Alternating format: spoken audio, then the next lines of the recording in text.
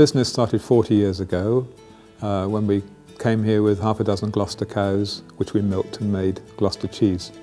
From that small beginnings, we've now got a full-time business making cheese of several different types. And most recently, a lot of fruit growing in this area, and we grow a lot of varieties of peri pear and apples on the farm. We started distilling the fruit, and that's a very new business. When I first came to this farm 40 years ago, the Gloucester cow was almost extinct. There were 68 left in the world, and a group of us got together and determined to save them. You've got other breeds of livestock. You've got the Gloucester pig, you've got the Cotswold sheep, and then you've got all the varieties of apples, pears. You've even got the humble Gloucestershire black kidney potato.